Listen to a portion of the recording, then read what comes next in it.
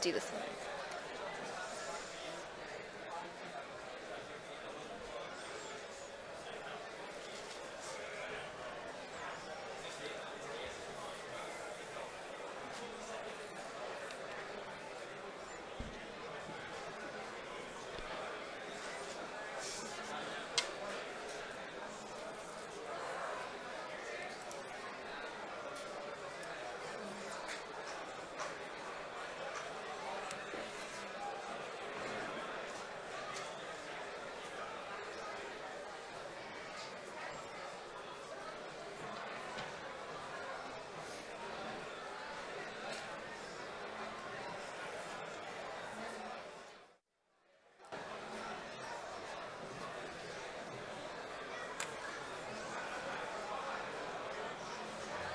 Welcome back, Pokemon trainers, to the regional championships here in Malmö, Sweden. We'll be jumping back into another top 8 game here, but I am joined by Marcus Datter on this occasion. How are you feeling, Marcus? Yeah, good morning. I'm doing pretty good today.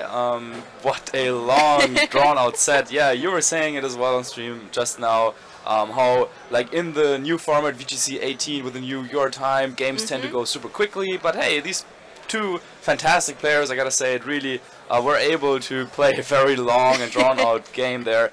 And yeah, with Jamie's team especially, interesting how he's able to like switch things up, being either super offensive or really defensive.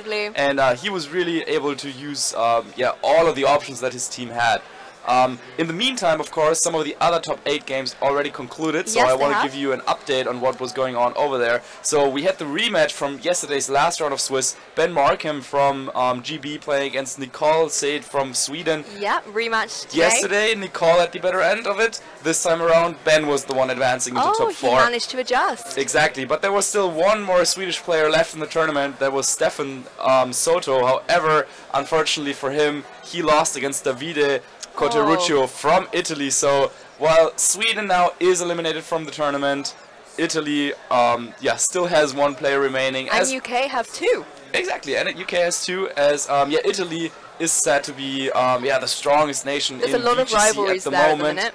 So yeah, we will see if that will be true here in Malmö as well. But for now, for our next battle, we have 2 great players as well. It's going to be Eric Rios against Barry Anderson, so another player from GB, as you were saying, and Eric from Spain. I mean, both of these players have so many accomplishments already under their belt, and we did manage to showcase both of them on stream yesterday, so you will have a little insight to their teams.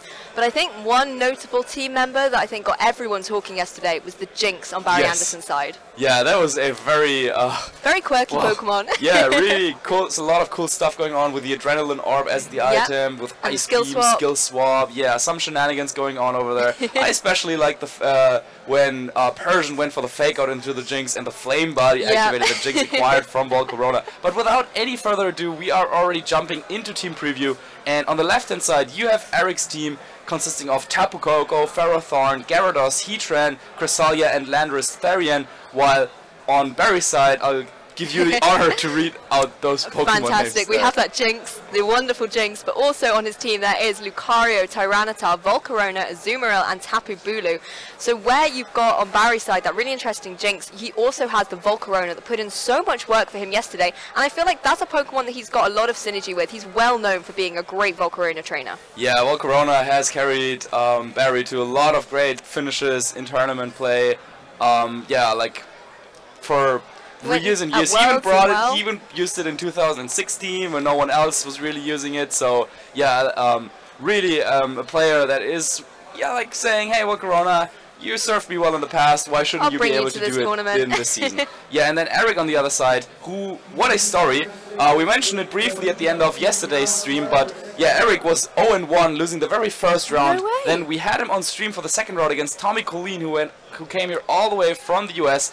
What a nail-biting game that was between the two players going up, unfortunately for them, at such an early knockout stage. And then we were talking to Eric afterwards, and I asked him whether he thought he would be confident to go for Top Gun, and he was like, yeah, his team is pretty good. He was 1-1 at the time. He had to win out his all of his remaining games, and he was able to do that. So now we're seeing Eric here facing off against Barry, and yeah, we didn't really get to analyze anything about their matchup whatsoever, so really interesting seeing. It's always a little bit difficult because with these two players having so much time overnight to figure out what they wanted to do, sometimes some really quirky strategies could come out here, or some like very specific lead combinations, like for example maybe Ferrothorn and Tapu Koko against a Volcarona and a Jinx. Exactly, Barry's gone for the two Pokemon that he was famous for yesterday, Jinx and Volcarona. And obviously, if you're Ferrothorn right now, you do not want to be on the field against this opposing Volcarona. It's going to be a very, very scary game for him going forward. But as well, you know, Tapu Koko, such a speedy Pokemon, no Intimidate coming out from Eric's side of the field. He decided not to bring something like the Landorus or the Gyarados that will activate that Adrenaline Orb that we know is on that Jinx, boosting up its speed. So Tapu Koko, still going to be the fastest thing at the moment on the field. Yes, so Tapu Koko could go ahead, and as you were saying, with that Adrenaline Orb, Jinx is not carrying the Focus Sash. I believe it was Lucario who was carrying that item. So Tapu Koko could go ahead and just fire off with a very strong attack. But talking about fire, that Ferrothorn probably doesn't want to stay around for too much longer. So Eric goes ahead, switches in his Gyarados. Intimidate not really doing too much, but except for activating that Adrenaline Orb. Exactly, just mentioning that Gyarados is going to join the party, but Ferrothorn got out of there. It did not want to be facing down against the Volcarona. Fake Out going to come from Jinx very aggressively into that Tapu Koko, leaving Volcarona free to go for a Quiver Dance. Barry, knowing that Ferrothorn, even if it stayed in, what could it really do?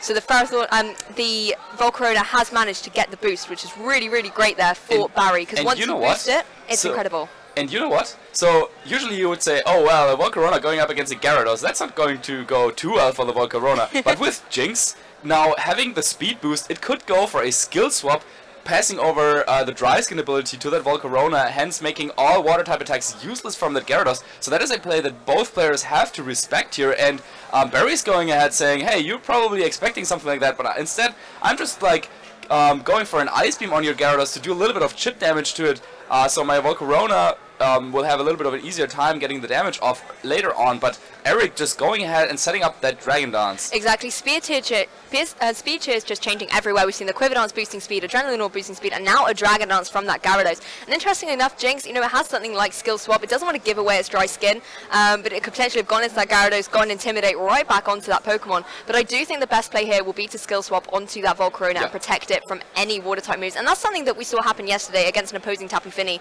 He used the Skill Swap so well so that now Volcarona basically was untouchable. Yeah, at the same time, Jinx could also go on the offensive, since with that Adrenaline Orb, it's pretty fast. With Ice Beam, as we were seeing, already doing a decent amount of damage to that Gyarados. Another decision that is interesting by Eric is not to Mega Evolve that Gyarados just yet, probably fearing a potential Giga Drain from that Volcarona that we have seen yesterday.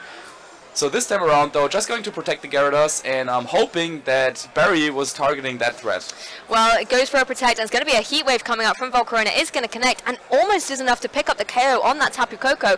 Ice Beam goes into the Protect, though, so Jinx not doing any damage this turn, as Volcarona will take to the skies.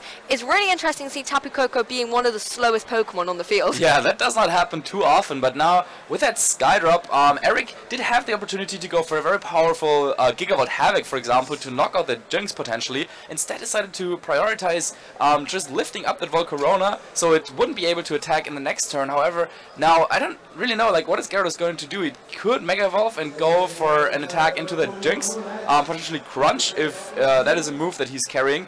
But yeah, besides that, with the speed tiers working out the way they are, Tapu Koko will be the slowest Pokemon on the field, so Skydrop will come down last, and therefore the Gyarados, unless it is trained in a specific way. Wait, do you think that the Gyarados could potentially be slower than the Tapu Koko even after that Dragon Dance? It could potentially be, and you know, if that Volcarona isn't able to come back down, it's not going to be able to move, nor is Tapu Koko. This could be another Dragon Dance coming out from the opposing Gyarados, just to make sure that he can get his speed up as high as possible and be the dominant Pokemon on this field. But it's just going to be a skill swap coming out from Jinx into the opposing Gyarados. Going to switch Dry Skin for Mold Breaker here. Of course, something we didn't mention before, with Mold Breaker, Gyarados actually could play around that Dry Skin. That is an interaction that I didn't think I was going to see anytime soon, but Gyarados reveals to be faster than the Tapu Koko, so goes for yet another Dragon Dance here. Well, I think it's very interesting then, like, I mean, we didn't quite pick up on the Mold Breaker situation, but it looks like Barry certainly did, and he wants to get that off the Gyarados so that he can potentially even remove Jinx from the field, bring it back in to reset its ability, but there's now no Mold Breaker. So that Gyarados is technically a lot more weakened, because who's going to be firing off water moves into Gyarados anyway?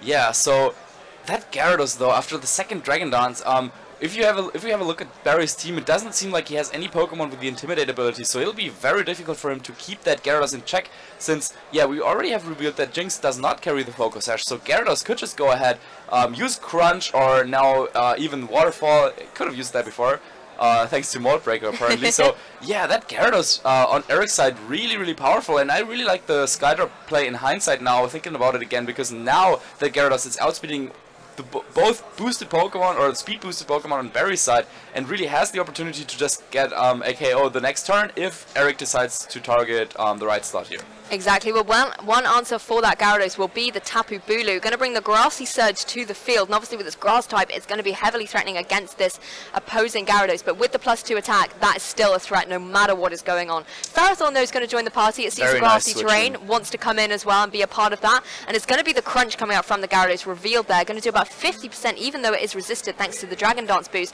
but Ice Beam will come off. It's going to connect onto the opposing Ferrothorn, do about a quarter damage, but of course, grassy terrain here is going to really help out all Pokemon on the field. Yeah, really nice play there by Eric. He decided to go for with a Crunch on that Volcarona. He was pretty sure that that Pokemon was going to switch out.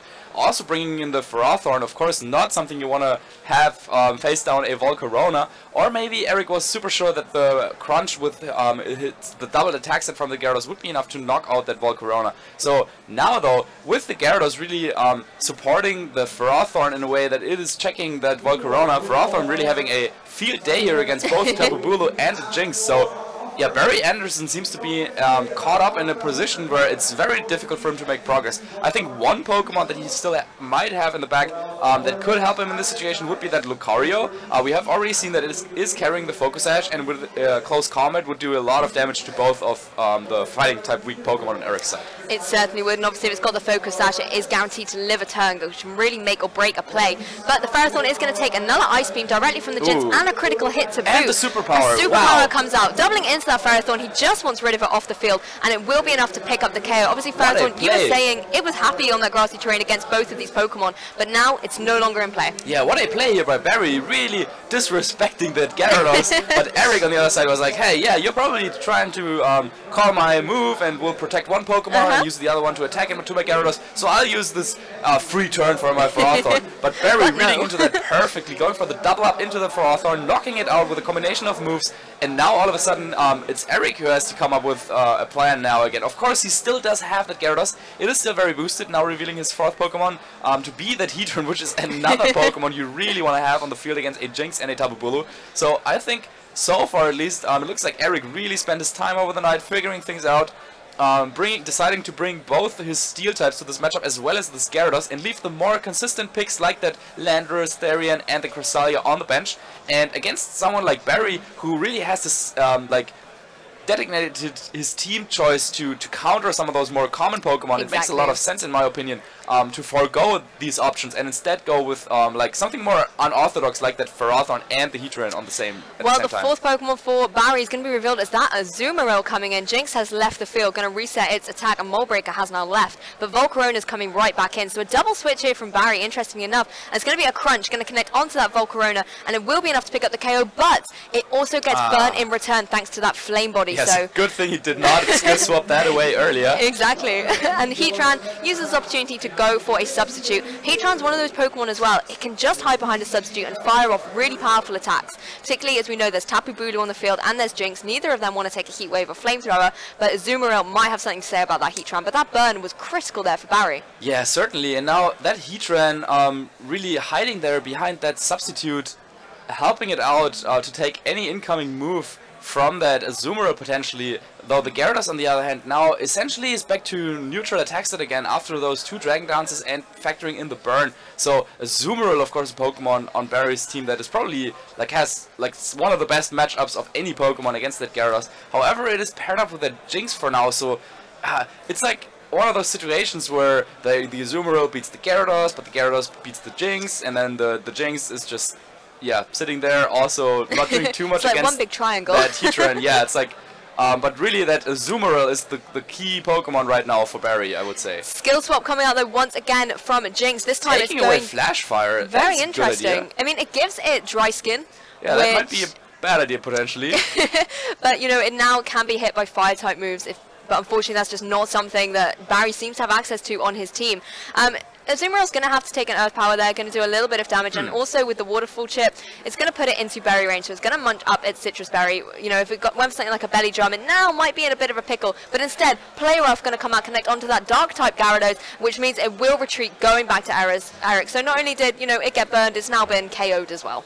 Yeah, so Barry giving away the Dry Skin ability to that Heatran really makes me wonder what his plan is in terms of dealing with that Heatran. Of course, now if he can get rid of that Tapu Koko, which is at very low HP, and his Azumarill will probably have access to Aqua Jet, then it is a situation where Barry can basically like play the entire field and set everything up the way he wants, but he really needs to keep his Jinx around, I would say, to take away Dry Skin later on, because with the Dry Skin ability, Heatran seems to be a very strong Pokemon against like all three of Barry's remaining Pokemon, and yeah, he really needs to watch out a little bit that he doesn't got like a little bit too ahead of himself, like swapping abilities around.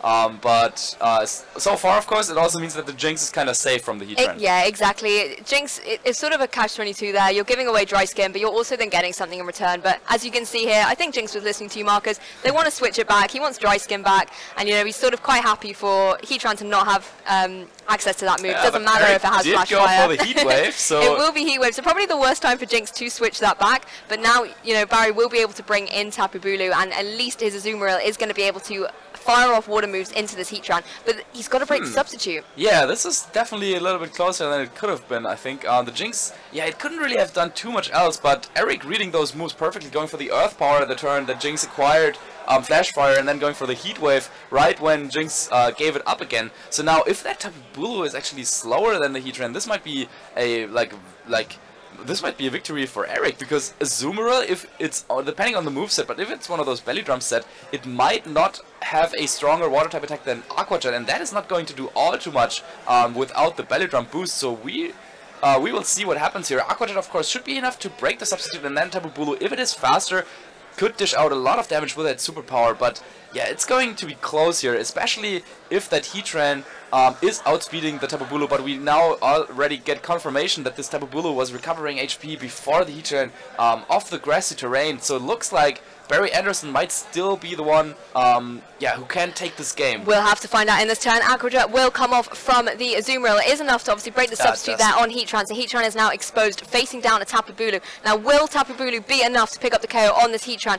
Does a huge amount of damage, but takes it down to 42 HP. Gonna have its stats reduced, but it will potentially have to eat a Heat Wave if it does connect, and it does. Heatran gonna retaliate with the Heat Wave, gonna be enough to pick up the KO, but it doesn't KO Azumarill. Let's see if it gets the burn, because if not, Aqua Jet will be great going into next turn. No burn, little bit of HP recovery, but Aqua Jet now is so strong. Yes, definitely. And also the grassy terrain, though, if Heatran wants to spend another turn just going for the Protect there, and then maybe the double Protect, he might have a chance to take one Aqua Jet. Of course, Eric, knowing his outs here, is trying to go for that, but even after that, the Azumarill at the same time, of course, is also recovering a little bit of health slowly and steadily each turn, and yeah, I don't think that Heatran's Earth Power would even be enough to knock out the Azumarill at this range, so it seems like in the end, Barry really played out this end game in a way that, like, having it come down to Heatran against Azumarill is obviously very nice for him. Eric attempts the double protect, does fail it, Aqua Jet comes out, should be enough to finish off this game, and Barry takes game one. I mean, that was an incredible game of a lot of twists and turns were going on. Jinx was so dominant at the beginning for Barry, and, you know, Eric as well got that Ferrothorn out there, and then he did that incredible play where he brought the Ferrothorn in on the Volcarona switch out. So again, the ball positioning did keep switching between these two players, but as you said there, Marcus, the end game, Barry knew what he needed to do, and it was enough to pick up the KO onto that Heatran and remove it from the field. So game one goes to Barry in this top 8 set. Yeah, that was very well done by Eric, the one turn you mentioned, but in the end, Barry, with his unorthodox Pokemon choices, was able to somehow overcome the odds, and yeah, it's always like a little bit of like an underdog battle going on when you can see like the Tapu Koko, Cresselia, and Landostherian, even though they did not make an appearance in this particular game. Then also the Gyarados, the Heatran, yeah, seeing those Pokemon so many times, but Barry being a player who's known for trying to not play, like not go with the stream with what everyone else is doing, but trying to counter what they are doing. So yeah, coming up with crazy interactions and crazy combinations like that Adrenaline Orb Jinx really proving to not only be creative, but also really working out here, at least in this first game. And particularly against Eric's team, we mentioned the Landros. It doesn't do too well against this team, particularly against that Jinx. It'll activate the Adrenaline Orb. Jinx also has an Ice-type move with Ice Beam. Yep. Landros doesn't want to be in that situation. And Tapu Bulu is also a factor on Barry's team. Exactly, Tapu Bulu is such a strong Pokemon. But as well, when you look at Eric's team, he's got the Gyarados and the Landros. Both have Intimidate. That Adrenaline Orb is a great choice on Jinx. Not something many people would have necessarily thought of, but the tech that Barry has brought to this is absolutely perfect. Yeah, Barry really proving that yeah, he spent his time well preparing for this matchup. And let's see if he decides to go with the same lead. It's going to be Jinx. Switches things up a little bit. We are still seeing the Jinx, but no Volcarona this time around. And also no Ferrothorn on Eric's side. So, yeah, looks like Barry once again one step ahead here. Though that Tapu Koko seems to be in a very solid position once again. It really does. Jinx and Azumarill for Barry, and Gyarados and Tapu Koko for Eric. Of course, the Intimidate going to activate that Adrenaline Orb, making Jinx very speedy. And interestingly enough here, Jinx has got access to Fake Out, meaning Azumarill, if it is that Belly Drum set, which we can assume it is, it has the Citrus Berry, it could potentially get a free Belly Drum up here. Yeah, and then we have already seen that I think the Lucario might also be one of those redirection Pokemon using Follow Me, and I'm not even sure if, yeah, I do think that all the moves of the Volcarona were really revealed, so there's no Rage Powder there, but yeah, redirection always also one of those concepts that Barry really likes to utilize in his teams.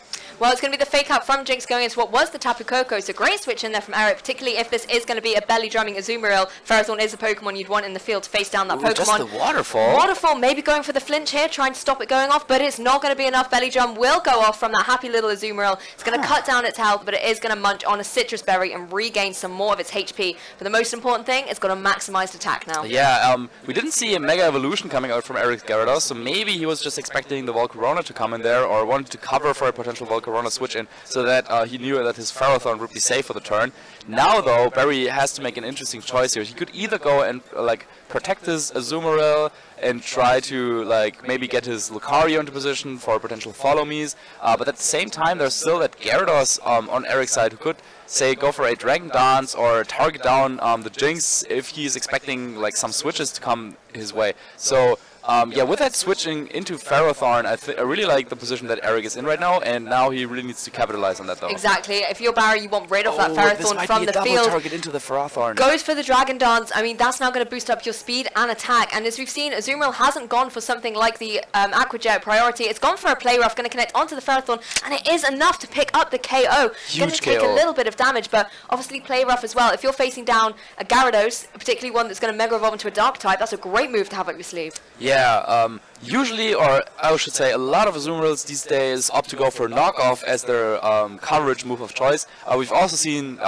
Sage and Park, for example, using Frustration. However, Barry just going with a good old Play Rough, which is the best option if you do not think that you're consistently getting off those belly drums, because of course you have the same type attack bonus, it has some nice coverage. But yeah, if you want to like really focus your team around Azumarill, most players tend to go for something like knockoff, so you can hit that Ferrothorn or the Amoonguss, two of those Pokemon that can really counter a boosted Azumarill, and if they are running Play Rough. But here the Play Rough, yeah, proving to be enough to get the knockout on the Ferrothorn, and now, as you were saying, also really threatening the Gyarados. It certainly is, and another Pokemon that's going to threaten the Gyarados is going to be a Tapu Bulu, which we see switching for Barry, of course negating the electric terrain that Tapu Koko has brought in. But we are finally going to see the Mega Evolution come off from the Gyarados, going to evolve into that Dark and Water type, going to land itself back onto the ground. So it will get a little bit of HP recovery now, if it can survive the attack coming out from Azumarill, if that is its option of choice. But instead, Aqua Jet's going to go into the opposing Tapu Koko, and it is enough to pick up the KO. So Eric down to his last two Pokemon, so only a few turns in. This Azumarill already has proven to be such a good pick here by Barry.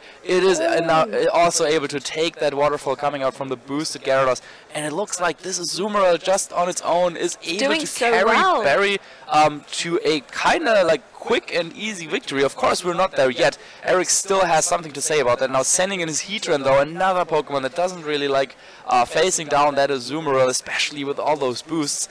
So, of course, now the Gyarados is able to knock out the Azumarill if Eric decides to do that, but I would assume that Barry is just going for like attacks here. Azumarill can target down the Heatran, and then the Tapu Bulu can target down the Gyarados. So even if Heatran protected and Gyarados knocked out the Azumarill, Tapu Bulu would still be able to get that revenge KO on the Gyarados, and then Eric is down to his very last Pokemon in Heatran. Exactly, and it's one of those things, is maybe he going to try and stay in with his Heatran, try and get some damage off, try and make some reads, but I think the safest play here is just to go for the Aqua Jet. Like you said, if Gyarados does manage to pick up the KO on Azumarill, he's still got a load of Pokemon in the back there. Aqua Jet easily going to pick up the KO there. Heatran's going to leave the field as quickly as he has joined, going to return to Eric, as Tapu Bulu goes for a Wood Hammer in its dominant terrain, going to smack down onto that Gyarados and pick up the KO, meaning that Barry Anderson, in a very, very dominant game 2 there, will advance, win this set, and go into top 4. Wow, so third KO for that Azumarill. What a play there by Barry, changing things up, just going for the fake out in Belgium. Such a like basic play, but if you don't expect it, if you're not ready for it, it can really catch you off guard. And Eric, as it seems, was not ready for the Azumarill to come out right off the bat, and Barry cashing in on that will advance into the top 4 here at the Malmö Regional Championships. He will be going on to face Jamie Boyd, I believe. Yeah, what a match, really. It's going to be a UK face-off into top 4, but I mean, great play from both these players. I think Eric, where he had maybe a little bit more of a kind of standard team, like we were saying with the Tapu Koko, the Landorus and everything, he didn't have necessarily the answers to the quirks that Barry had. In game 1, he certainly did a lot of great ball positioning switches and put himself in a great position and really tried to counter what Barry was doing. But Barry also saw into that, and he had a plan of his own, and unfortunately he came out as the dominant person there as opposed to Eric. But, you know, congratulations to Eric still to come here and get top 8, particularly after losing round 1. Yes. That is incredible, yes. and that's something really, you have to really be proud well done. of. Yeah, and like looking at those teams, of course, always it's interesting to seeing how can these regional championships influence the meta game, what new teams are coming up, and no matter how this goes, I definitely want to give Barry's team here a shot, even if he goes out against Jamie Boyd. Like, yeah, like also Jamie's team though at the same time, like two really unique teams coming up. Facing against each other here in the top 4. They're like buddies traveling together and so on, so that's already a cool story. Also somewhat matching hairstyles as they have. But before that, we will have another top 4 game. It will be Davide Cochero from Italy playing against Ben Markham, and yeah, I think we will have a short interview with Barry before that can start, but then yeah, we'll have more games, so don't go anywhere.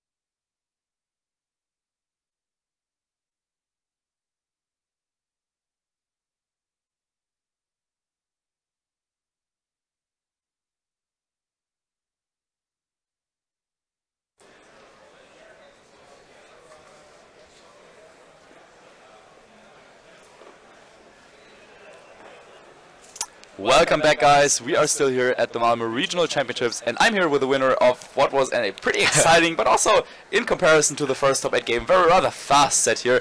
Barry, how are you feeling after that? Surprised, to be honest. We've just come back from Australia, so I didn't get much sleep last night at all. So I spent the night sort of thinking what I was going to do against this team. It dawned on me at probably about 5 AM that if he just got Furthorn in Trick Room, I would have a very hard time stopping that. But so I didn't think I was going to win. But obviously, over the moon to have come into the top 4 and, more points for Jinx. Yes. So you were already talking about the Oceania Internationals. So did you try and update your team a little bit from there, or did you even use the same Jinx team? I think you mentioned it in the interview yesterday, though. Yeah, it's exactly the same. And the weekend before Australia, there was 2 mid-season showdowns in London as well. So 4 tournaments with exactly the same team now.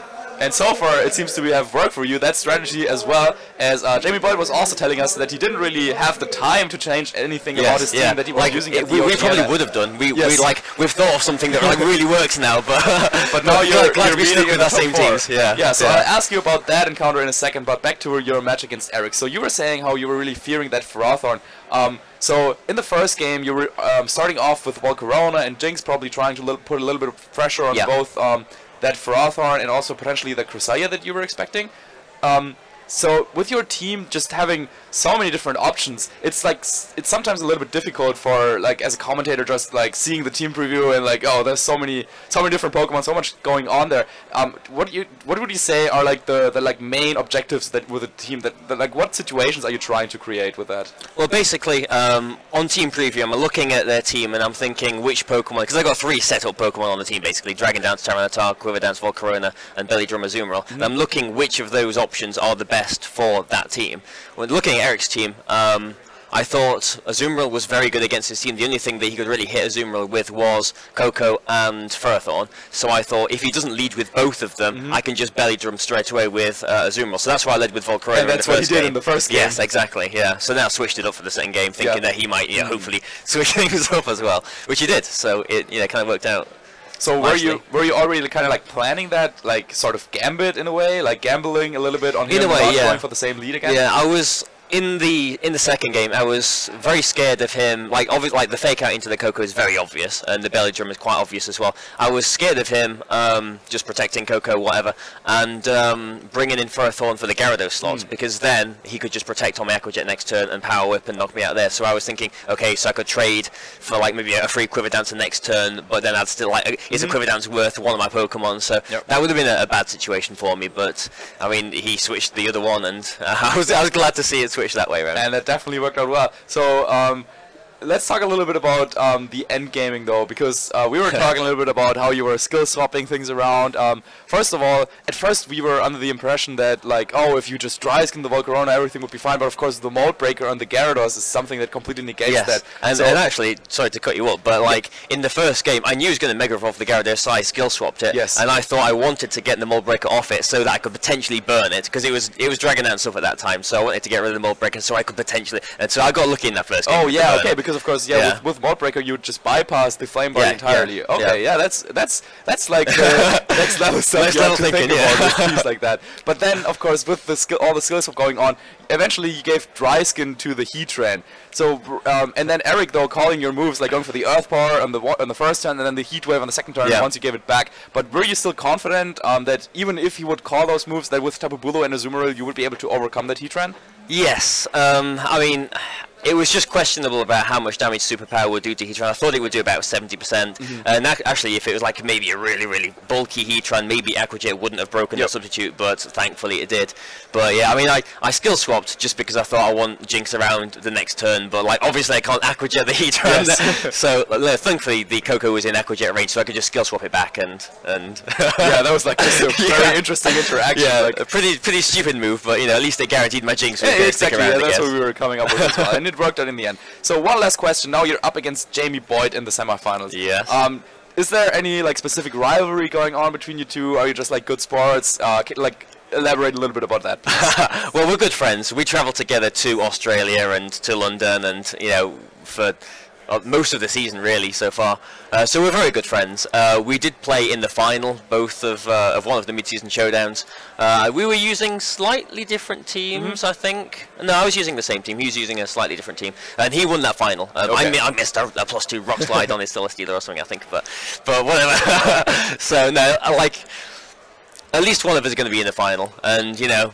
Nice that Ben Markham is also in the top 4 as well. So we've got 3 UK players, which is quite impressive, to be honest. So. Yeah, I would say so too. So yeah, I want to give you a little bit of time, maybe preparing. I mean, work on your prepare with. I would assume for. Did you help each other for the top 8 matches, like? A little bit, yeah. Yeah, Jamie didn't know what his opponent was using going into the top 8, so like, you know, just told him to look at it on team preview. But like, I was asking him questions, and like, do you think his Gyarados underspeeds the Coco +1 speed? And yeah, we were thinking about the same things. Yeah. And you know, do you think that the Ferrothorn's banded? Or, like all the so we were thinking about a few things, but. Yeah. But now we're going to play each other. Yeah, exactly, and it's going to be a lot of fun. Hopefully for you as well. Yeah, well, we've both got a pretty interesting team, so hopefully you'll enjoy it. Yes, that's like the beauty of Pokemon. So thank you very much for coming out for this interview, and we'll be right back with yet another top 4 game now. So stay tuned.